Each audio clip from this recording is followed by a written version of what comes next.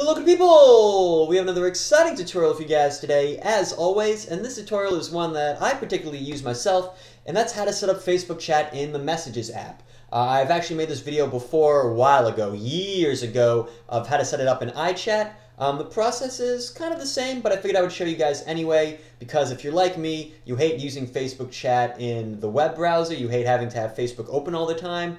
And it's much easier to just use the Messages app because what I do when I come home, I just take my phone, I toss it on my bed or my couch, and I don't look at it for the rest of the night. So being able to use the Messages app to text people and also chat with people on Facebook makes it really convenient. So to do it, we're going to have to open up the Messages app. And we're going to go straight into Preferences.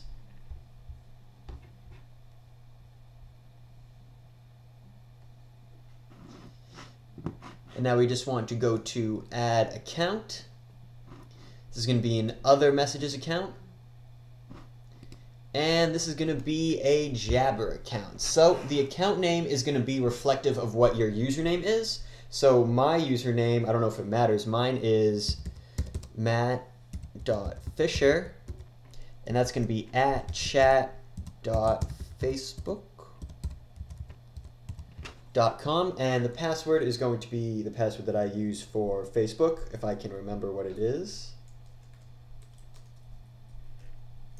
And that's what it is. Server is going to be chat.facebook.com, and the port is going to be 5222, and that port is actually for, I forget what it's called, it's extensible messaging and presence protocol, I think is what it's called. It's what iChat uses, it's what Jabber uses, it's what Google Talk uses. It's different than the regular chat protocol. I could get more into it, but that's not what this video is about. I'm going to press enter to create.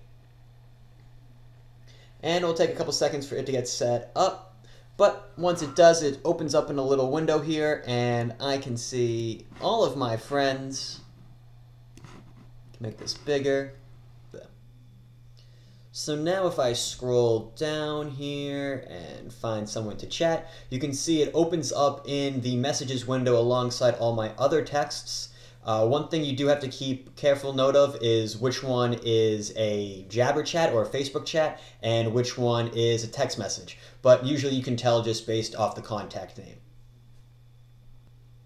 But setting up Facebook chat is really that simple. I'll include the instructions and the servers and whatnot in the description below so you guys can look back at that for reference.